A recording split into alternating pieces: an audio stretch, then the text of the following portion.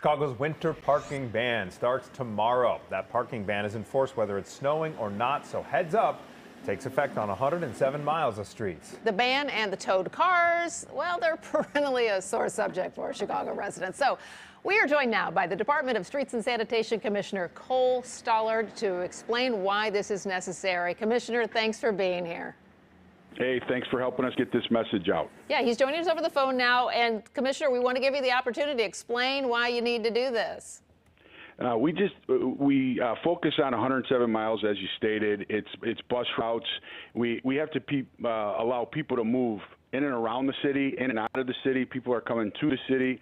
It's a great time of year to visit the city. We got to keep traffic moving. That's our goal. Okay, and even when there's no snow on the ground. It's Chicago. You never know. It's going to be 60 in a couple days, and it could immediately drop. And it's the city. It's something we've dealt with for years and years and years. And this is one tool that we have to use to keep those main streets going. Do you have any idea how many people you tow because of this? How many people are kind of ignoring that ban or don't know about it?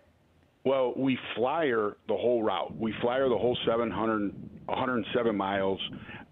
We use platforms like yours. So once again, I'm going to thank you for helping us get this message out. You know, we'd love to say we towed zero tomorrow morning, but we know that's not the case. So we try to get this message out through social media. You know, look at our Twitter, through news media outlets and just trying to get that message out. Our goal is not to, take 200 cars tonight. We don't have a goal. We just got to keep these streets safe, passable, and get this message out. All right, we appreciate the effort to keep the city moving there. Commissioner Cole Stollard, thank you for joining us this afternoon. And thank you. Time to get out and move those cars, people.